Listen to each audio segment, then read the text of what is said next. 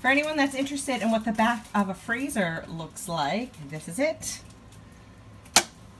Basically, our freezer was working fine, but our fridge was barely getting cold at all, and the the maintenance guy said that I guess everything runs off the freezer.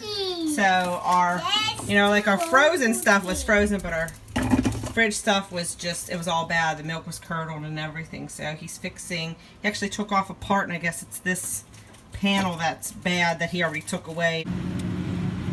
Okay, so here is the new panel on that he replaced, and I just wanted to tell you what the maintenance man told me about the settings you should have in your fridge and freezer, especially in the summer.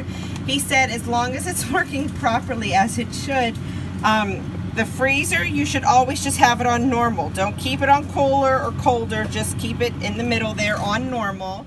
And then down here for the refrigerator, he said that you should have it on the middle, but just slightly past the middle.